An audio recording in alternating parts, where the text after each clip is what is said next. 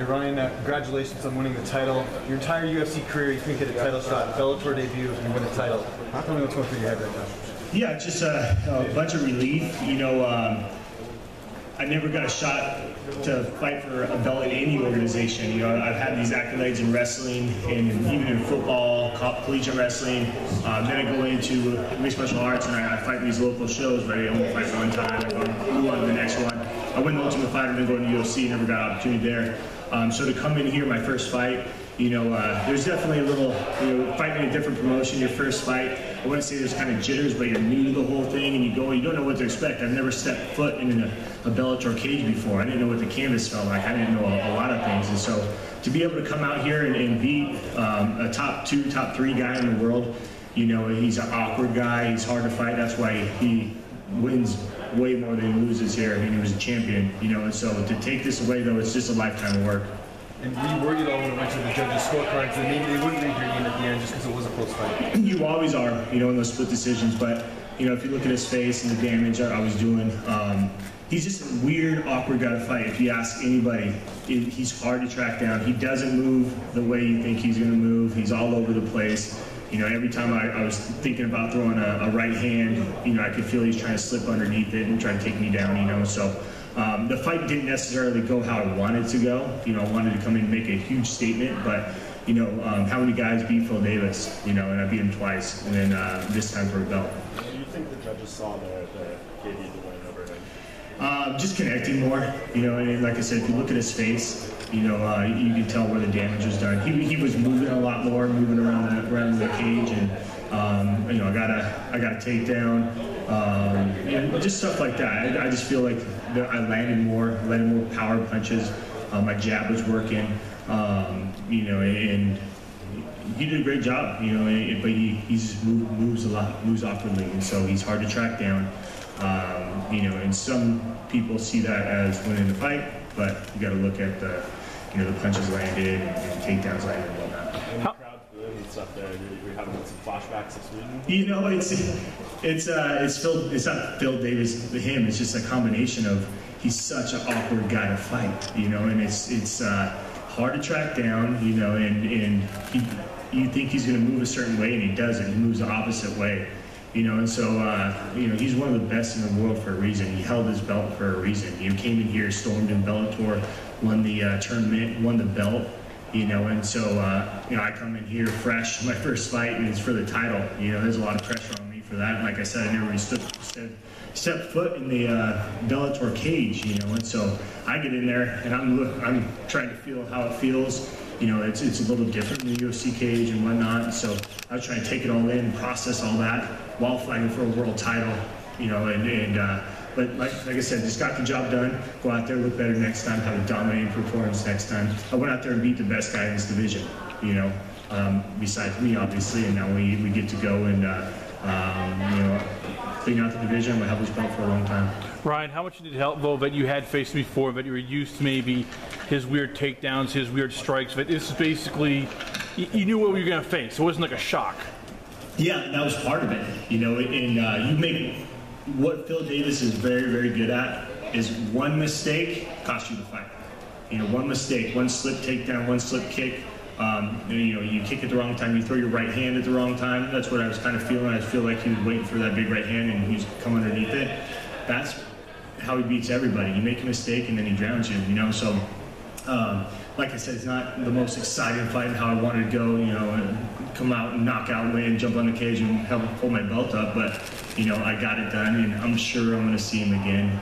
You know, like I said, I believe he's the toughest guy in the division. Do you want to see him again? Yeah. We've seen each other, you know, he beat me in wrestling, you know, and then we come out and I beat him in 2 MMA fights, you know, and we're going to be competing at our whole life. We'll probably see each other in the senior league of jiu-jitsu or something, you know. But he's a great dude. I respect the hell out of him. So it's an honor to get in there and fight him. And to come away with this belt up against a guy like that makes it that much sweeter. Who is next? Is it going to be King Mo? Is it going to be Linton Vassell? There's a lot of guys really making a case for a title shot. You know, I don't know. You know, I don't know how Bellator, like I said, I'm a new guy here. You know, I don't know how they like to set up their title shots. You know, I just came in. I came into Bellator. I signed with them.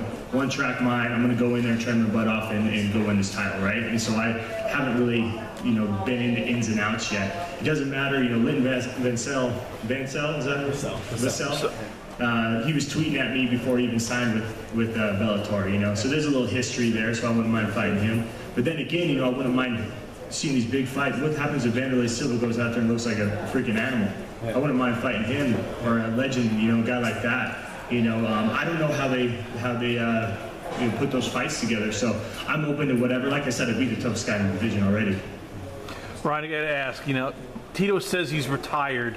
Would you want that fight? Do you want revenge? I would love it. Listen, I'm not a shit-talking guy. You know, I respect everybody in the sport.